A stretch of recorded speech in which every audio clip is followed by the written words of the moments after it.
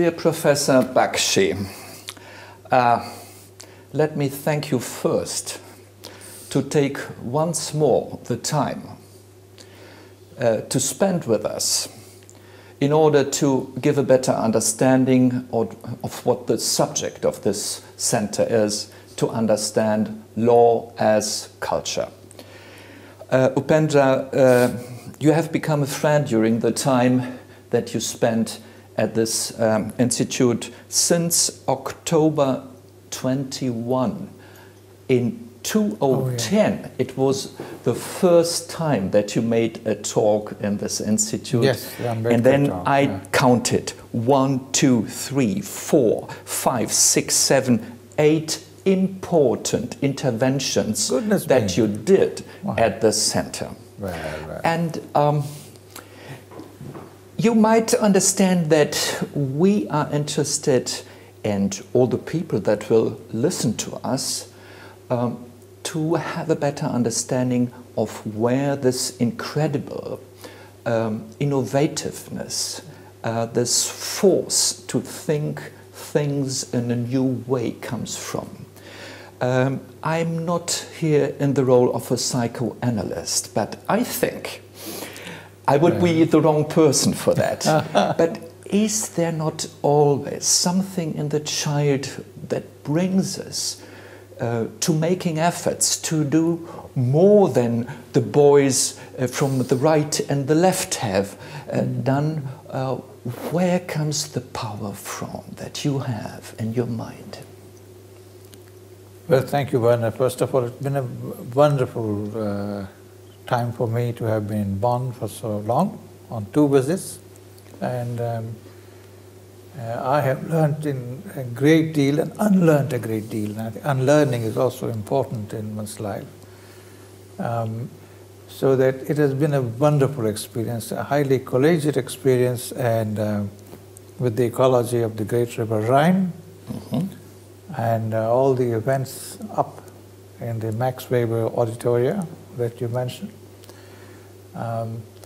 It's a wonderful beginning, and I must congratulate you for taking the leadership of this institute. And I'm sure that over the years it will grow in leaps and bounds. There's no question about it. So thank you again for having me, and thank you for finding time. I know you're going to do wonders in Naples with your artwork and display and so on. And it was good of you to take this time. Now, coming to your question, well, it's a way, I wish you were a psychoanalyst, indeed. So what will I call Gephart Freud? It's an interesting question. The sources of creativity in any person's life are sort of due to several stimuli, several situations, biographical incidents, openness to the understanding of other people's suffering, sensitivity to others, openness.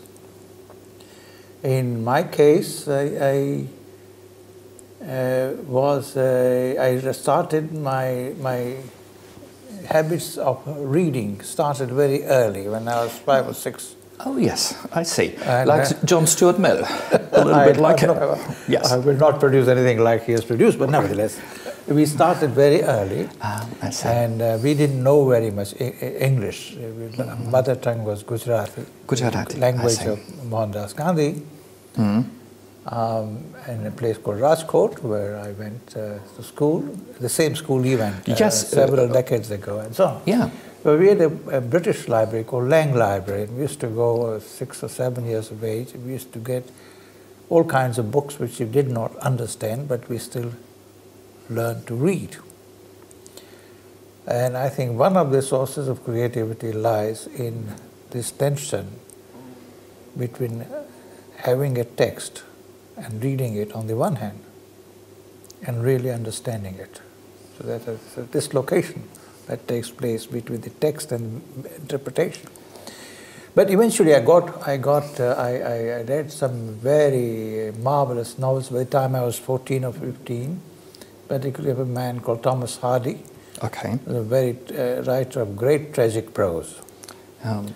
And he conditioned my mind towards inclination, at least, there was a tragic sense of life, in a sense, to use a phrase of Unamuno.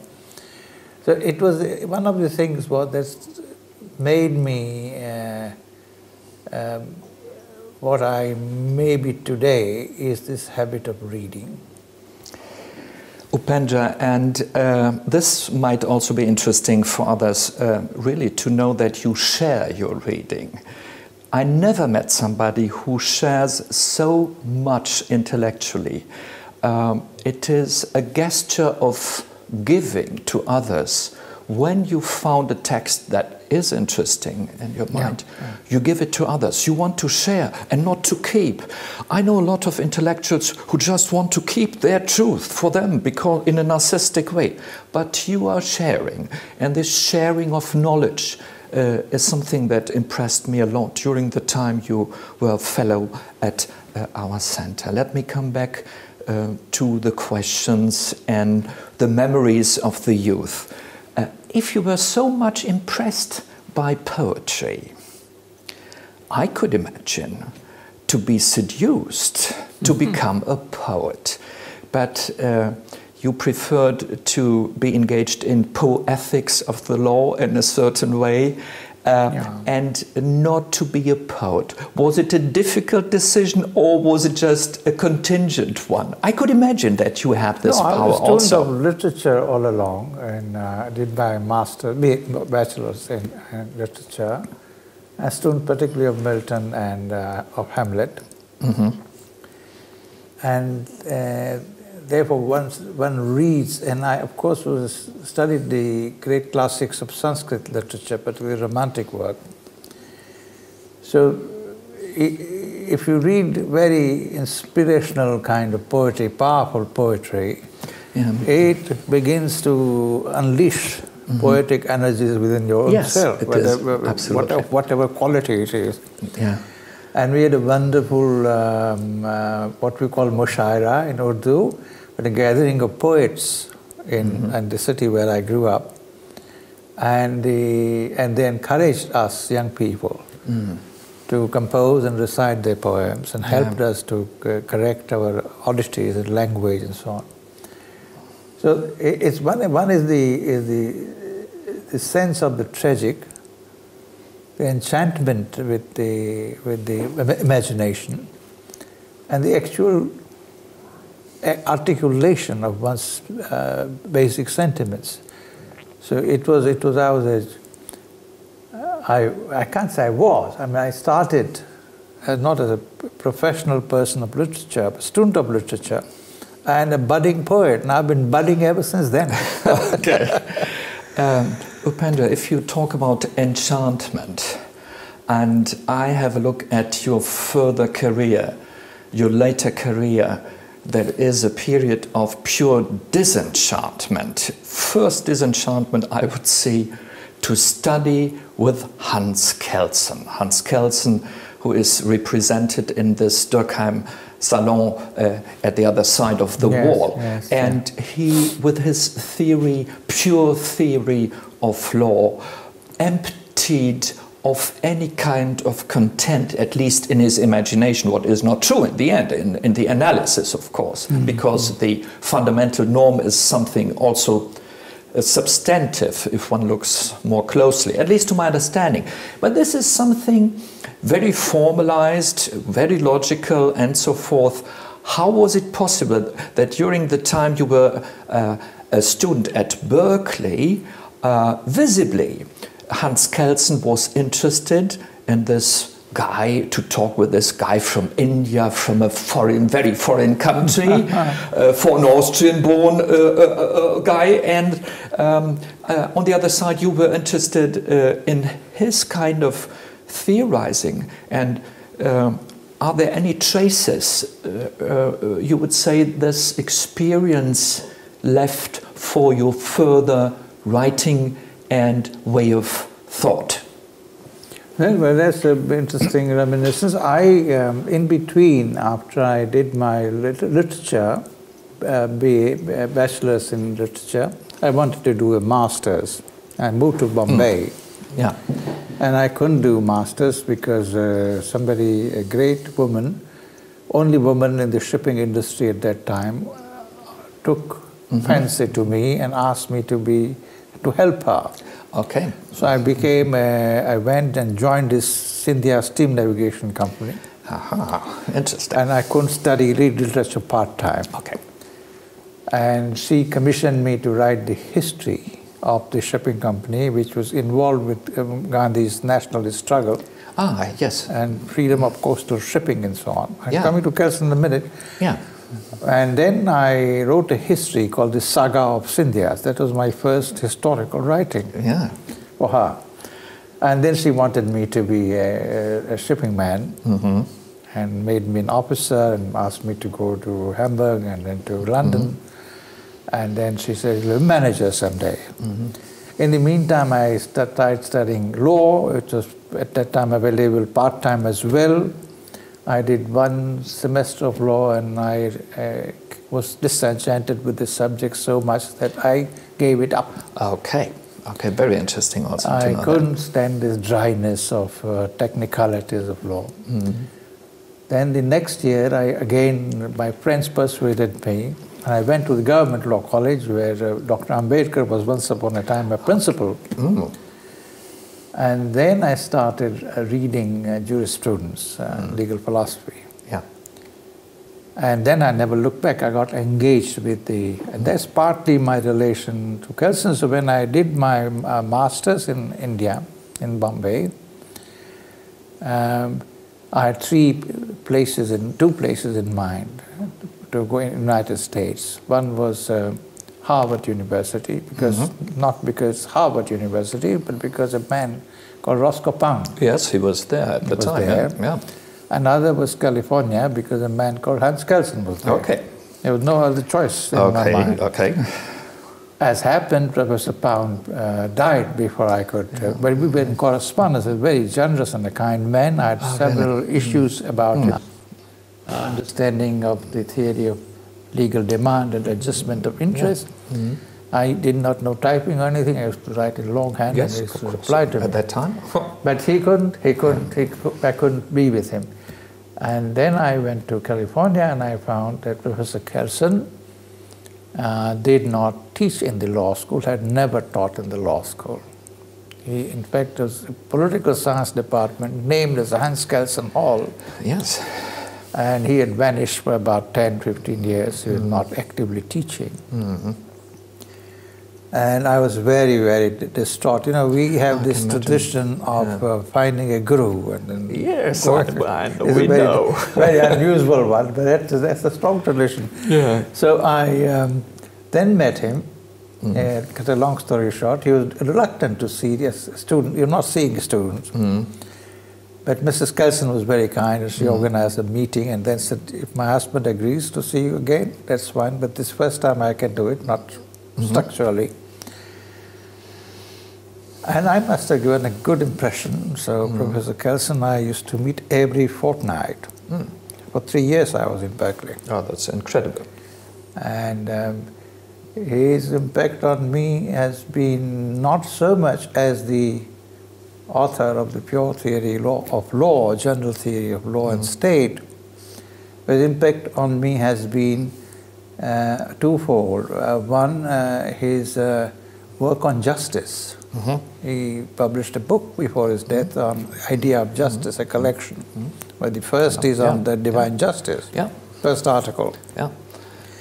And the second aspect that impressed me and I carried forward was his work on international law. And extension of legal theory to public international law, which was not usual to be done. And we had a number of discussions, and I remember once we got into a problem of communication, and I said distinction between validity and efficacy in his work is a distinction without difference. Yes. Now, Professor Kelsen, for the first time in our 3 years' experience, got a little upset. Okay. Now, distinction without difference was, he felt it was an offense for me to say that, because he cannot possibly make a distinction without difference. He was a logical mind. Yeah. And this is not what I meant to say, but that's how it came out. Yeah. And then he said, in which language do you read me? And I said, English. Say, if you don't read German, how can you ever expect me to understand? And that also left a mark on it, but unfortunately I never learned the language. I should, as a mark of my respect for him, and I will. But he was an extremely kind man. He was always and there's a very charming side to him as a person, very civilized, and very almost childlike quality about him. He used to ask me, what do I think, when will the Third World War happen? And I used to say, Professor Kelsen, I'm a war baby, but I don't think there's going to be a Third War. And he never visited Europe. And he was always apprehensive of a violent war breaking out. Yeah.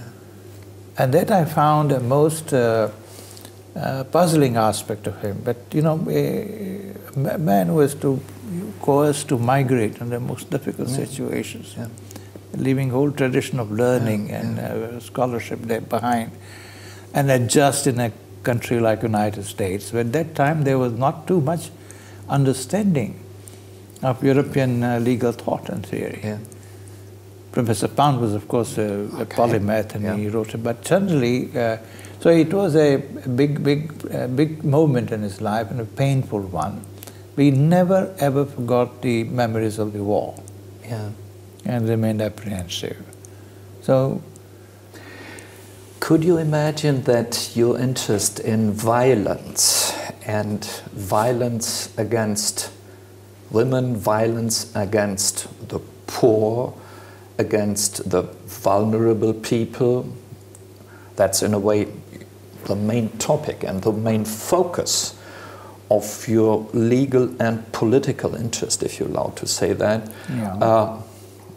Is it possible that there is a link even from somebody as Kelsen, known as the purest theorists of all theorists, that this violence question came also from him, but there will be certainly also other sources, experiences from the Indian context that brought you to this topic that became the central one in your academic life, if I see right.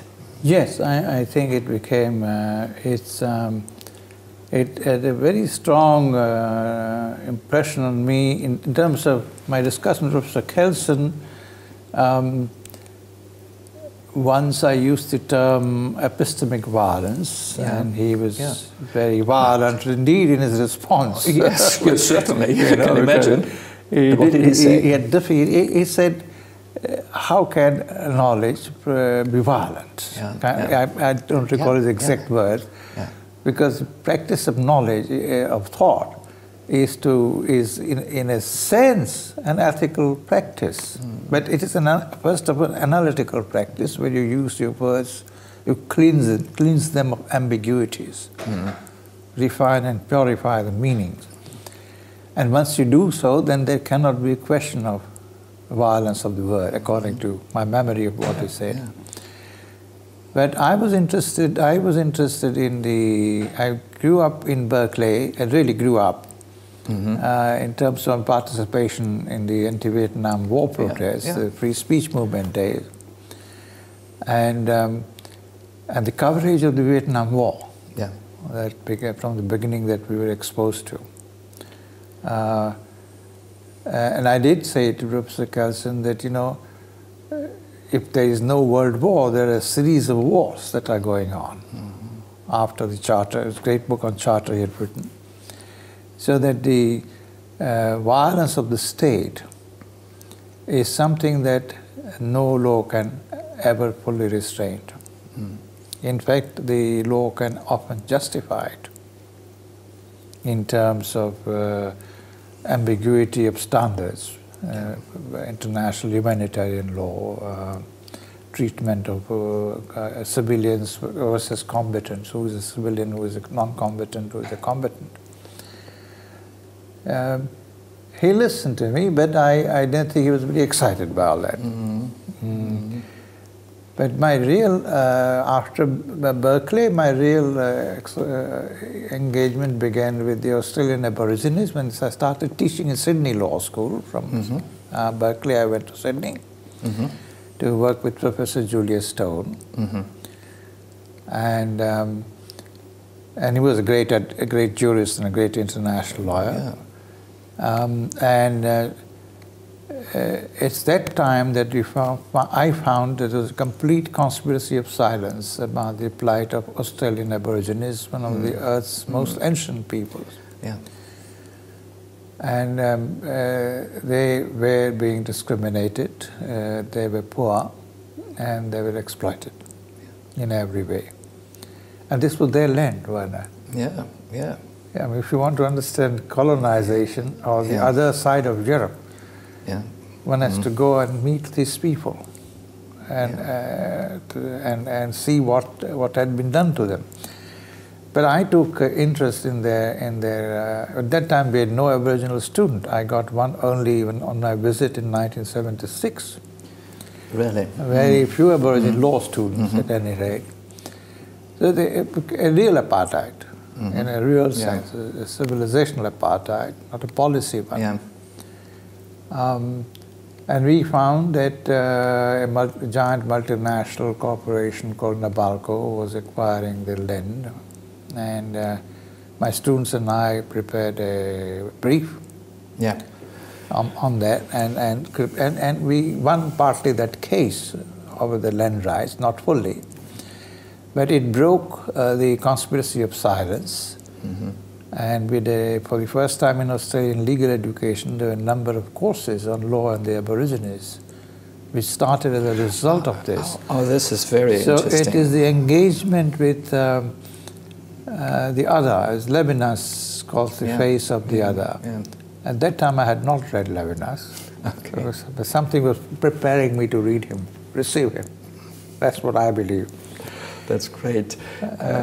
However, I would say, so I can understand this feeling and those emotions to be with the other and to participate and to share. Also, that's a sharing of a specific kind of knowledge, a judicial knowledge. And this kind of knowledge means also and has also technical aspects. It has to do with understanding procedures. If you are an activist and you're just shouting in the world without having any legal result, your weapons are empty and your weapons won't work. So in your lifetime, you became also a lawyer and technically very well educated legal theorist who was able to realize rights. And so did it change a little bit this sometimes negative look one has towards those technical aspects, the formal side of law? What do you think about this relationship of formal and substantive, as Weber calls it? Never, we can leave it aside, but whether rationality or elements of justice and of legality, is it not important to bring both of them together? Oh, it's terribly important, but it's never easy. Never easy. It's never easy. It's as important as it is difficult. I'll give a couple of examples. I've learned the importance of bringing law into action from people who had never studied law or never got a university degree. I'll give you two examples. One was the sex workers union in Rajasthan, who were protesting against harassment and plight of the children out of those relationships. And some of them came to me and said, we want to organize ourselves. Under what law can we organize our activities for welfare? Yeah. And I said, I don't know. And they said, we are a professor of law. And I was by that time known as a little bit of an activist. Okay. And then I said, I'll come back to it in a couple of months' time. I read every little legislation on associations, company, trust, trade unions, everything. I read a lot of judgments. I studied very hard because they had a problem. And they'd come to me with an expectation that I would want to help them. Yes. But in order that I could help them, I had to learn the law myself. Yeah. When I learned it, I said, you go and register yourself at a trade union. And I knew what the registrar of trade union would say. There has to be an employer-employee relationship. Yeah, clear. But between a sex worker and a client, there is no such relationship. Different. Yeah. So we sorted that out, and we're the first union recognized of sex workers. And it gave me my great sense of achievement, more than writing a book or an article, because it helped. Yeah. I had another experience, a group of very, very, very strong-willed tribal indigenous people group in India called the Land Army in Bombay. Yeah. They came to me and said, look, we don't want to seek advice from people who have got foreign degrees, like they've done research on me. But we think you can do something, so we want to ask you a question, and then if you answer the question, we will sort of work with you, or let you work with us. Okay. So I said, what's the question? And this was the question, Werner. They said, we know this law is oppressive for the poor people. It's colonial law. It is decadent law. We also know we don't have the power to change the legal system. Now tell us, how can we use the same law against our oppressors?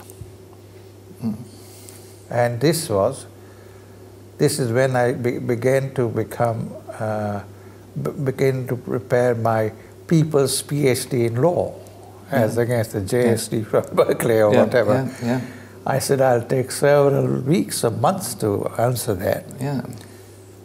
Because they said we are not revolutionaries, because revolution implies violence and it is unproductive for them and for other people. So how can we use the decadence of Indian legal system as a resource for our rights? Now, you don't have these questions normally raised by a group of jurists. Or a bunch of scholars. So it turned me around again, and I found many answers into which I won't go, but that was a real education.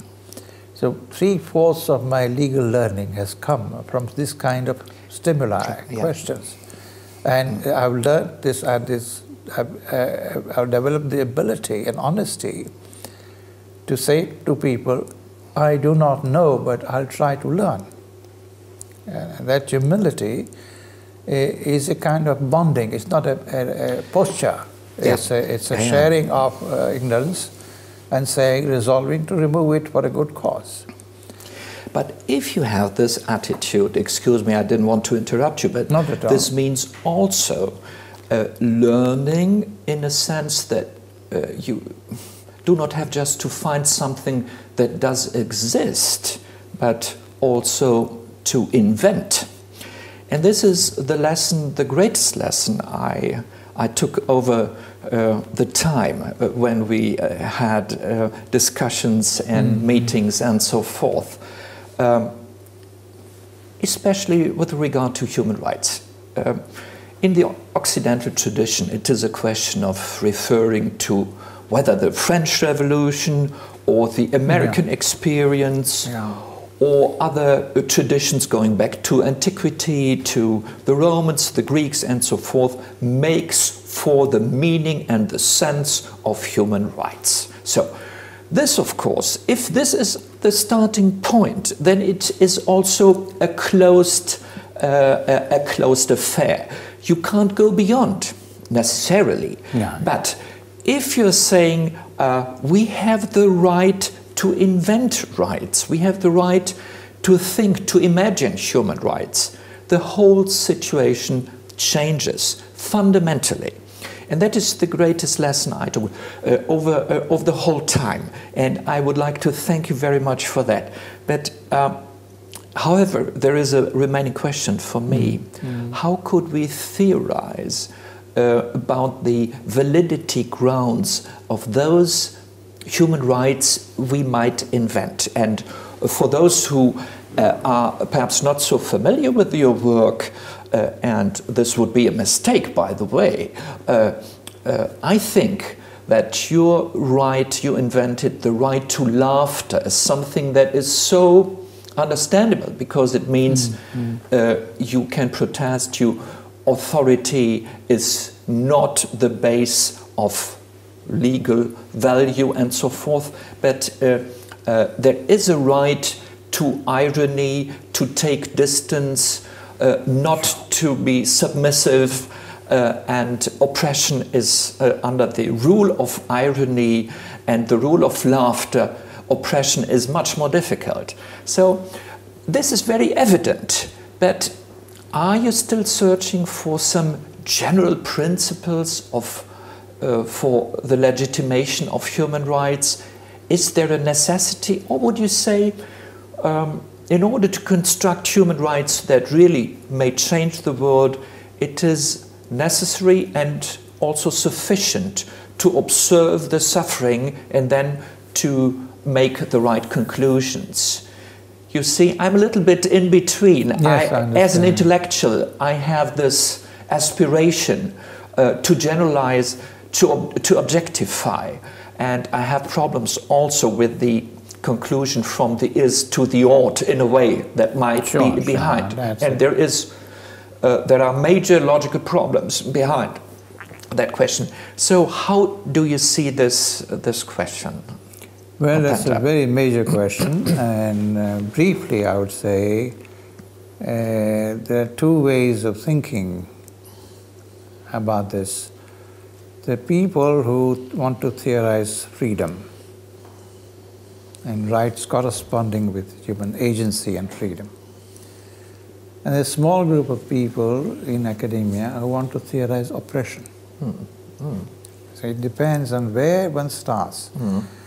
Of course one has to give meanings to these terms and understand their histories and so on, but essentially is thinking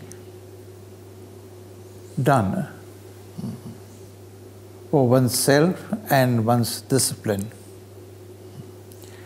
or is thinking a fiduciary act on behalf, not at the behest, but on behalf of others.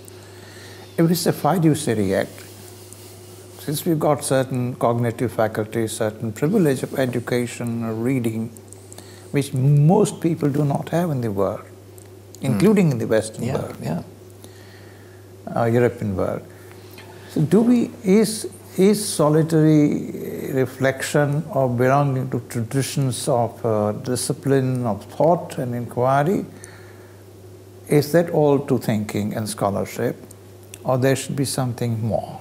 And if there's something more, is fiduciary, helping the other, thinking of the other, who didn't have that, then what is it? How does one resolve tension between knowledge as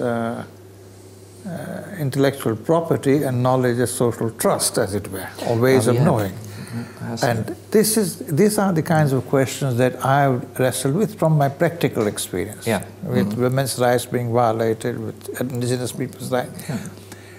They are not interested in arguments about universality or relativity of human rights.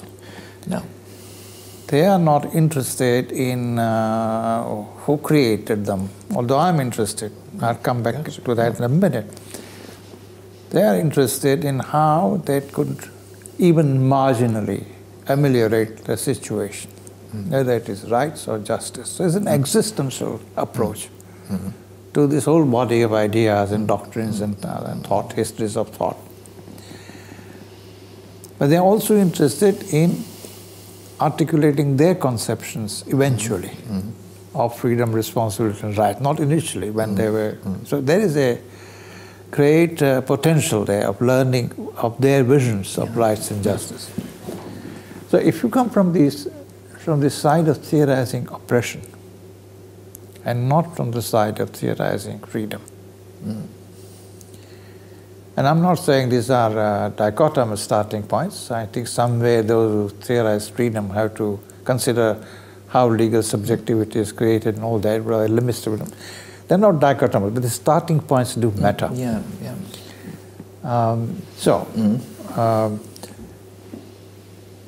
I give one meaning and one core meaning, and that's suffering. Yeah. Other expressions, exploitation, immiseration, impoverishment, I take the idea of suffering. Yeah. And the intensity of suffering is an aspect of oppressive systems, oppressive knowledges. Now, how do you move from the fact of suffering to your question, to the value or the ideals of human rights? Well, there's a great jurist, I think, what is Jelinek, who used to say, I think it was him, who always spoke about the normative tendency of the factual. Yeah. So, yes, absolutely. So yes, in a sense, that is certainly one possible answer to that. Certainly, certainly yeah. from the facts of existence, and from the facts of suffering, and from the fact of struggle, and from the fact of trying to change patterns of operation, arises a certain value system. Now, if you are a Humean, of course, there will be a problem, but even Hume wasn't that monocausal about values and facts on one reading of him. But leaving that aside, I think it is now recognized even by callous agencies like the United Nations that extreme poverty, which is a fact, ought not to be tolerated, which is a value. So that everything should be organized. Now, why should one say, one can stop by saying that in the world there exists completely avoidable poverty. It is. That's the one's descriptive. No obligation immediately follows from it. But then one puts the struggle, the resistance, the demosprudence, the jurisprudence of the demos, as against jurisprudence of law and state, other voices together. One is able to say that the experience of radical evil, of impoverishment, is a ground for validity for doing something about it. It may be very poor epistemology. No, but I do understand, I think very well. I have, when we take really suffering as the basis of validity, I have something in my mind where you might perhaps be very skeptical about. That suffering, in my understanding, is part of a religious semantic. To identify, to describe the life or the non-life of people as suffering might be seen just in the light of certain religiously impregnated values in the suffering that for Buddhism, but for Christianism, for the great religions, the world religions, as one said, the suffering is a major point. Yes.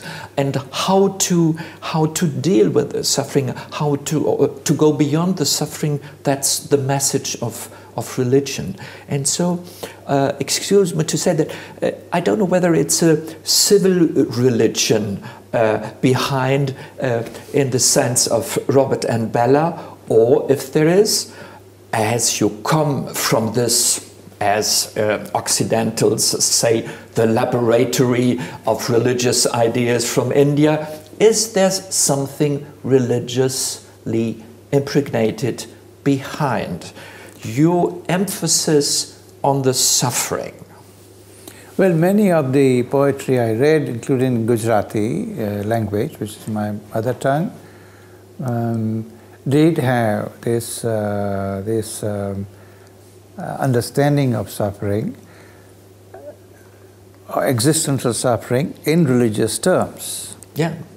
One of the great poets of India, called Narsim Mehta, who wrote in Gujarati, and his song was used by Mahatma Gandhi as a rallying point. And it says this, one of the stanzas says, Vaishnava janato tenere kaye, jo peed parai janere. A good person, a Vaishnava Jan, is that being who knows the sufferings of others well. Oh, yes, I see. That's a good person. Oh, that's idea. a good, yeah. Oh, yes. So, yes. There are religious ideas about suffering which form a part of one's unconscious. Whether one is an atheist, agnostic, it doesn't, Jungian unconscious kind of thing. Yeah. But the divide comes by saying we understand the religious emphasis on suffering, but we don't accept the cosmology that lies. So if you, as a Hindu, believe afterlife, many births, I think 72 million births and so on, and you might be born as a human being all the time.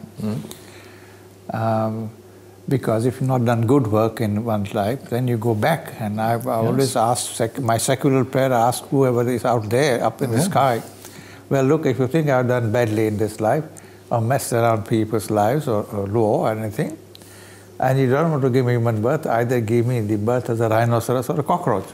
And they're sturdy animals. But that jokes apart. There's no cosmology which naturalizes suffering. It is therefore not a problem that it doesn't problematize. Most religions. Suffering is a path to salvation, suffering is a surrender to God's will, suffering is a punishment for past whatever, misdeeds, bad karmas, or it naturalizes poverty. Lord Jesus used to say, poor shall always be with us. So it's a kind of, whether you take theological voluntarist or theological rationalists have a different approach.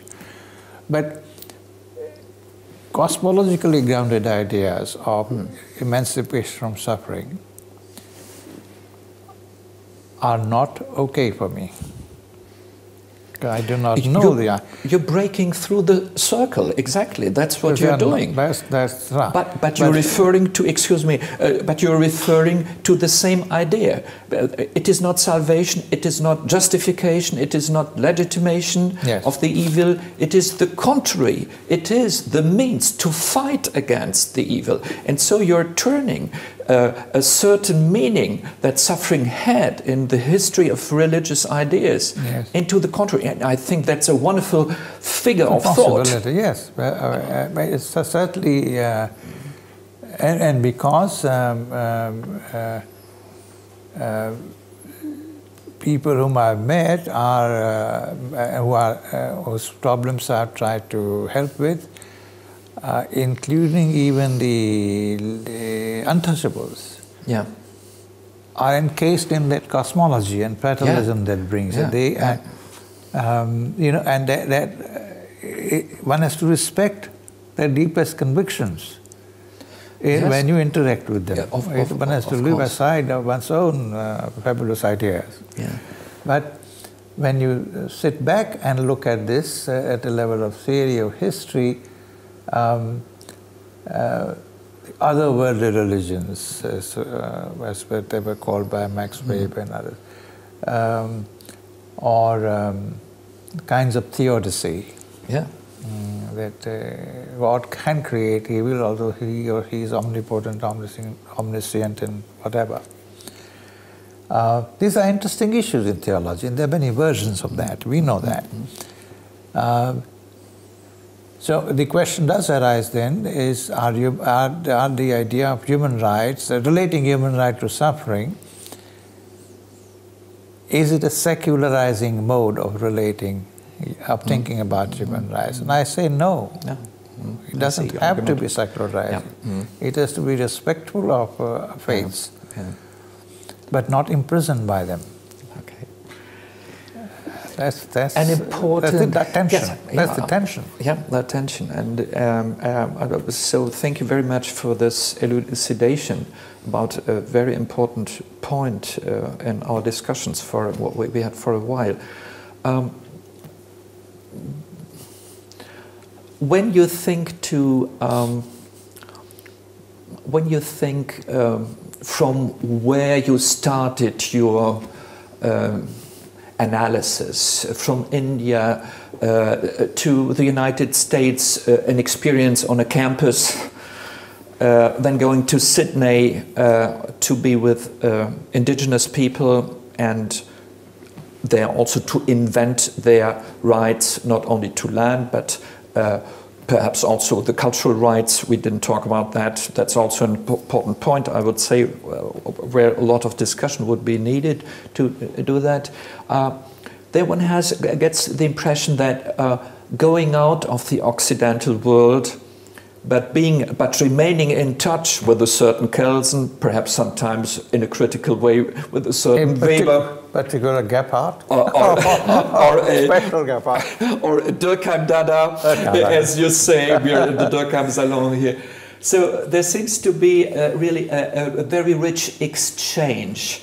However, some of the post-colonialists and post-developmentalists are taking a radical attitude. Nothing against radical attitudes, but in this case, where the Occidental thought is really thought to have come to its end, and there is no reason to. So I would be a little bit interested in that. You, of course, you are going beyond, and the question of how to go beyond is an important one for you. What would you say today? What could we learn from post-colonial thinking in Germany, in Europe, with regard to legal questions, fundamental questions we have at the moment in this country? And perhaps is there also something that post-colonial, post-developmentalist thought could learn from those old European theorists? No, I certainly think, and this is my firm conviction, that we should take knowledge from all directions. There's a great verse, we call it Sloka from Rigveda. Mm-hmm. Let knowledge come to me from all directions. I would agree. You know, yes, so it is course. not. But I'm very grateful. But then, what kind of knowledge? Whose knowledge? You know, there's a contemporary neurobiology and neuroscience and neurophilosophy. The question, and Lacan formulated very well. He said, human mind is not individual; it's a group of persons. Yes. Yeah, there are many persons inside us when we think. And you have to find out which one is thinking and why I'm letting him think inside my mind. Wow. Collective consciousness. So the mind is a very, very crowded place. Yeah. Indeed. Heavy duty traffic. Yeah. No, so I think, but I also think that concerning the question, what can the European others learn from the post-colonial discourse? And the first and obvious in relation to law is to understand the relationship between law and violence. Yeah. Colonization for 250 years, recent colonization, and many earlier ones, was a system of pure and unmitigated violence. And even when you read Derrida and Benjamin on divine violence or foundational violence, how does it relate to no matter civilizing mission of Europe or white man's burden or whatever? How did it happen that the most illuminating minds of the time of Enlightenment and subsequent thinkers even justified this violence?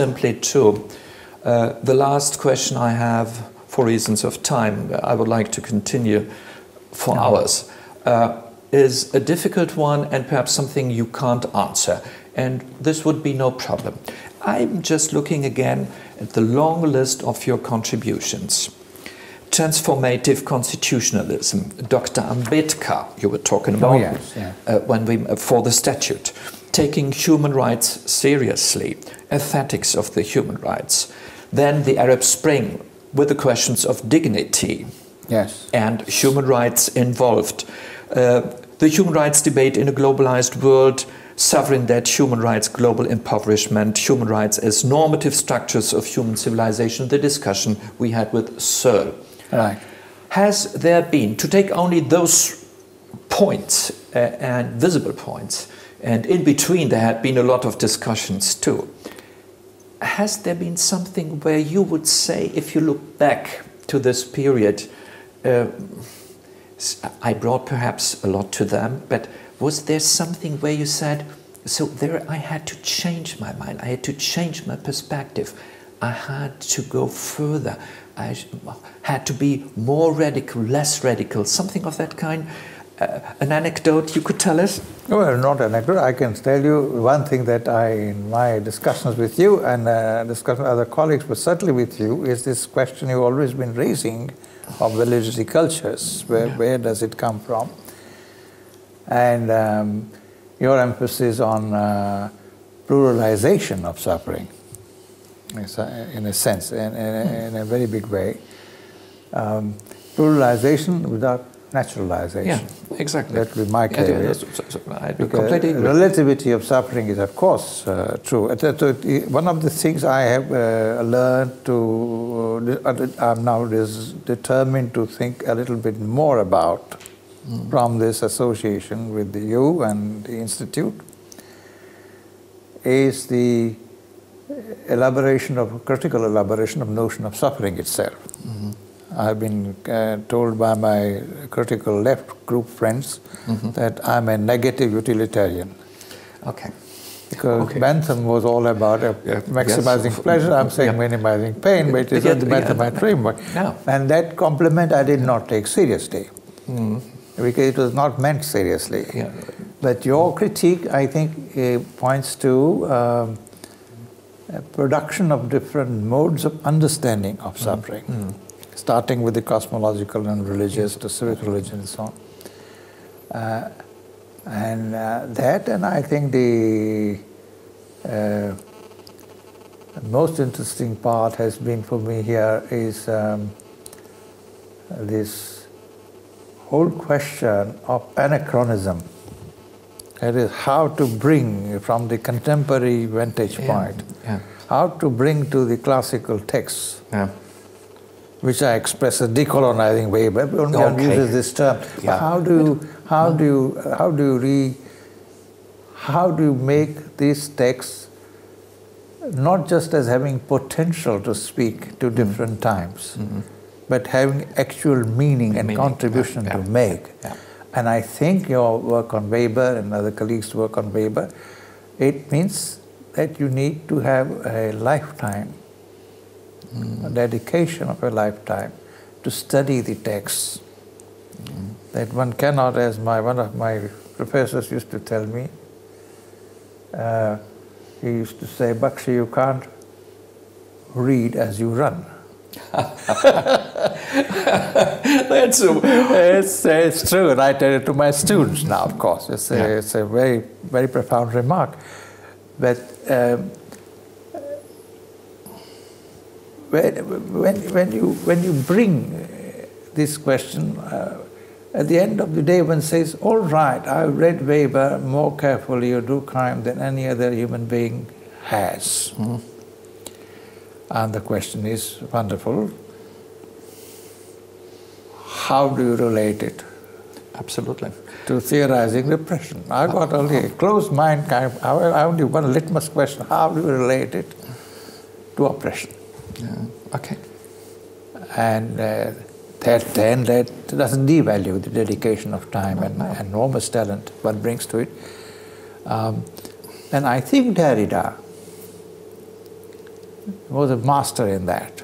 The way he read text, including Hamlet. Yeah. I mean, his problem was not something called theorizing oppression, but he came back to various understandings of the contemporary situation. Yeah, certainly. He respecting the integrity of text, integrity of structures of interpretation, the history. I mean, there was a classical textualist, no doubt. Of course. But then the same question comes to Derrida from me. How far do you help me theorize oppression? Yeah. A single-mindedness is terrible. One feels sometimes so tunneled and boxed into one perspective. But it comes out of my obligation to use my power of reading, writing and thinking to contribute a smallest bit to the problem of suffering and rightlessness. It's an ethical conviction. It might be completely misplaced, but there it is. Thank you so much. Thank you, Werner. Thank you so much, dear friend. It's a pleasure. It was wonderful. Thank you. Oh,